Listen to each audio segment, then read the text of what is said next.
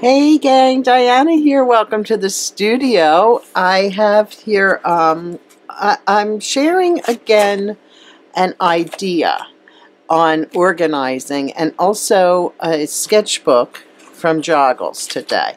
So, hi gang, welcome to the studio. Diana here today with a organizing system or a binder system.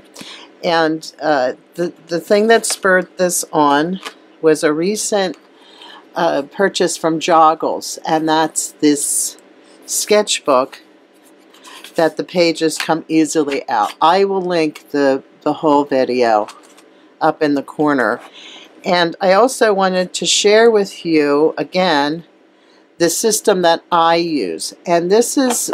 Originally, this was available from a company called Levenger, and all you really need is the hole punch and these discs.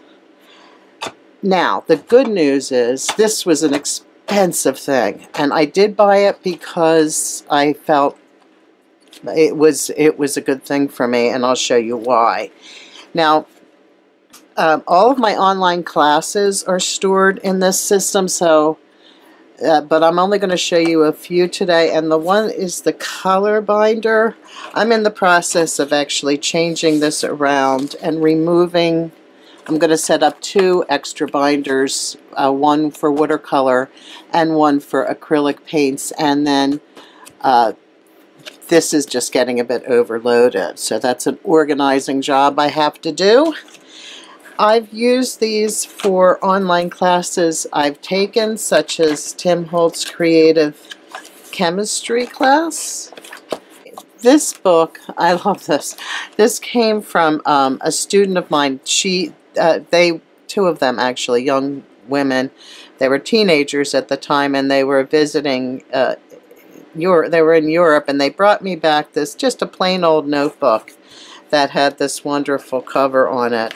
And when I was done with the book, I cut the covers off, sent them through my laminator, and made another notebook out of this. So this is just plain paper, and this is a place where I can keep notes. So that brings, and the other thing is, of course, is you can make any size you want. The discs come in different sizes, and it's a lot of fun. So now Staples sells this system now and it's called the ARC system, and I believe that it's much cheaper. I'm trying to remember where I punched this. We'll find out in a second if I'm right. So what you do, there's two systems. Me and my big idea is MAMBI. I'll link things. But the nice thing about this little sketchbook that Joggles sells is it comes with the 6 discs and filled with watercolor paper from Strathmore. Everything's punched and it's ready to go. So I just thought it would be fun to fill it with some different papers too. So I'm using watercolor paper here, and I'm just punching and putting that right into my book. One of the things that really appeals to me about keeping a sketchbook in this way is that I can use offcuts of watercolor paper and have a different type of page in my book.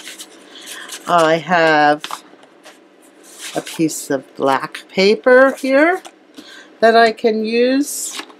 So this takes the idea of Joggles' disc-bound sketchbook, and if you add a punch to it, the less expensive one from ARC or MAMBI, it really creates a really cool sketchbook. I've added some papers from this My Favorite Things pack, and I really love this paper. It's called Off the Grid, and it's absolutely perfect for something like this journal. So I've just thrown a few pages in here, And let's see, of course I can't find them. So I have space. I could put just stamping on this and writing on this if I wanted to. This is a really good way to go. And then, or you could use regular loose leaf paper. I chose some 6x6 paper pads. So I chose these two for covers. I have this Tim Holtz clipping set. I love this. I really do. And I think I'm going to use this word right here, exploring. It just seems like the perfect word for this. Should I put it in the middle or should I put it at the end? We'll put it right there. Okay, I'm going to come and go ahead and laminate these.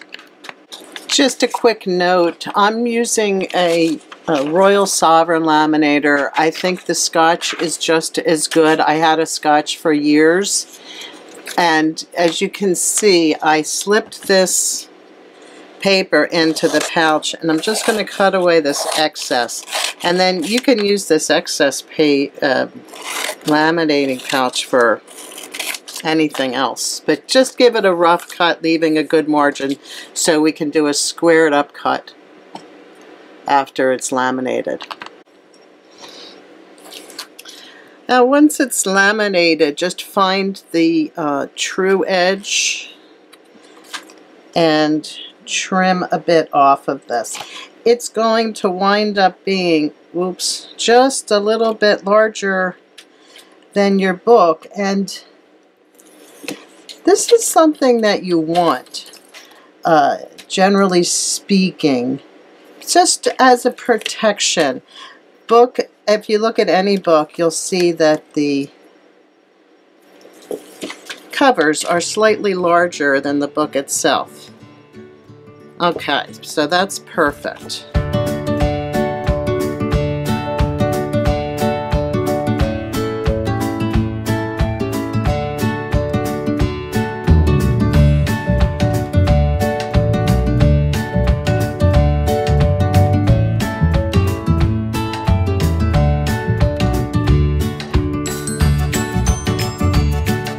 So if you're new to my channel, I do a lot of different kinds of videos.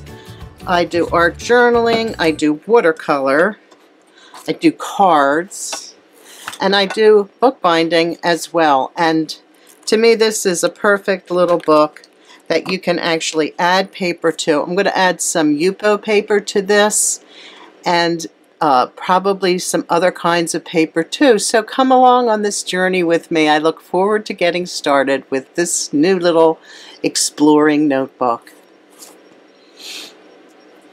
Don't forget to like and subscribe to this video if you did enjoy the content. And I love to hear from you, so comment and share if you think your friends might enjoy this too. See you soon!